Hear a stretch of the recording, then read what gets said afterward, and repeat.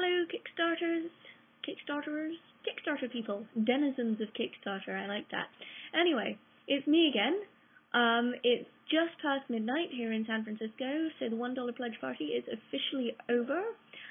We made it to $15,534, so we did scrape that extra percent, which is fantastic. We're up to 198 backers. I honestly don't remember what we were at before, but I know this is a huge jump forward for us. I don't think we broke any records, but you know what? That's okay. The response was fantastic.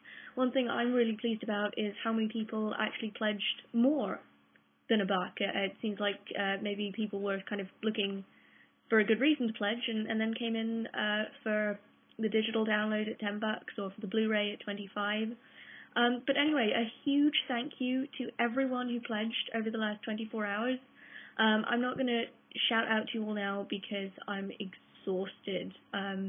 I think this is the most promotion I've done over the whole campaign, crammed into one day. And again, not complaining because we had a really successful event, but I'm wiped. I don't think I'm up to reading out 30 names at once. I'll pronounce them all wrong and it will be horribly embarrassing. So you'll have to wait until tomorrow. But everyone who pledged will get a personal shout out in tomorrow's vlog.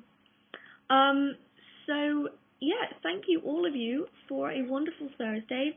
Again, I would request that anyone who has pledged, please take a moment to like the page on Facebook so that your friends can see it on your timeline. Anyone who didn't manage to pledge today, who missed it by a few minutes, that's okay. We don't mind. We still have 10 days left in the campaign, which is plenty of time to make it to our goal. And tomorrow, let's do another Follow Friday on Twitter. Any of our fans who are on Twitter, please #FollowFriday us so that we can get some more followers on Twitter and reach some more people that way. Anyway, I'm going to leave it here so that I can go to bed because Ben, the producer, and I actually have a meeting with a potential investor tomorrow. I can't give away too many details because absolutely nothing is set in stone, but it's a very exciting opportunity. It could mean some really interesting new avenues for Reds.